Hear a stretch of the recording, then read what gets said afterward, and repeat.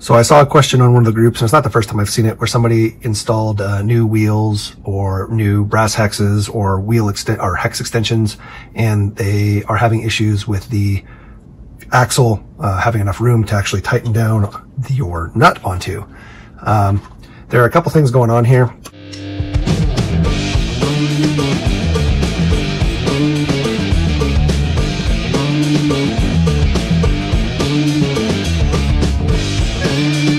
A lot of the hex extensions come with these brass collared nuts. They're longer and they kind of go into the wheel inset, which then allows you to grab onto the axle.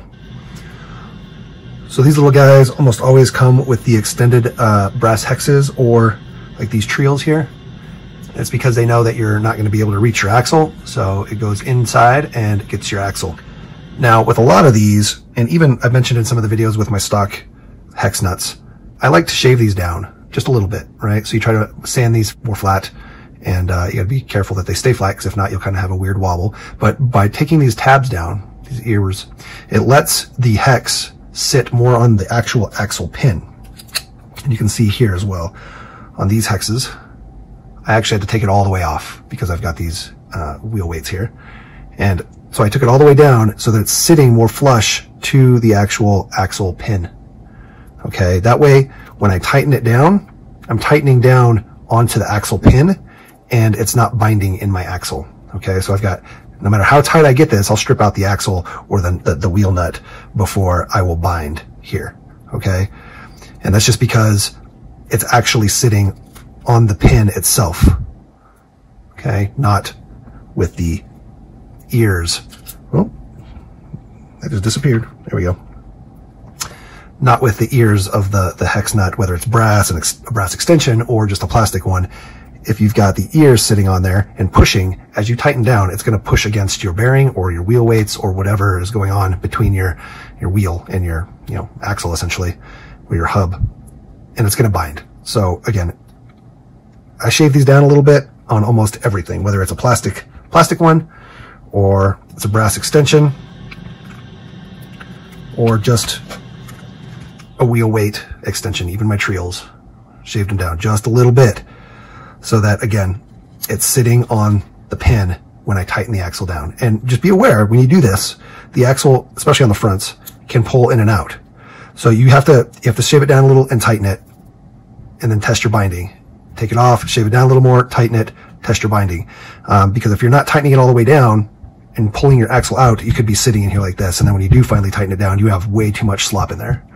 And you don't want to have a bunch of slop once you have your actual hex or extension or wheel weight extension on there. Because like right now, my axle has pushed back in, and I won't know how tight it is or how far on I can go until I actually put my wheel back on and put my nut back in and tighten it down. And this works on totally stock trucks as well. See, I can tighten, that's pretty tight. Okay, I don't really want to go much more because I want to strip it, and I have it's pretty free moving here.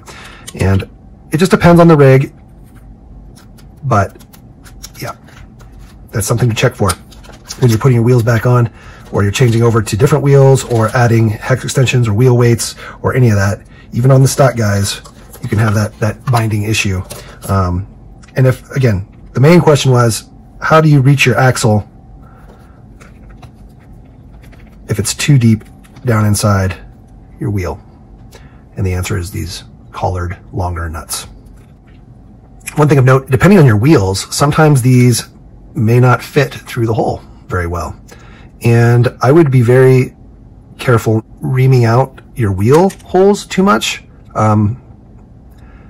Just probably better to sand down the wheel nut. Just get some sandpaper, and you can just wrap it around it and just spin it with the sandpaper. And you can even use your driver to get in there and just kind of spin it and get it sanded down a little bit. And that's probably better, as long as you've got enough material on there, than reaming out your wheels. Worst case, you can do a little bit of both. Just a little reaming on your wheels, or put some sandpaper in there or whatever, and then a little bit on the actual nut, and you'll fit a lot better.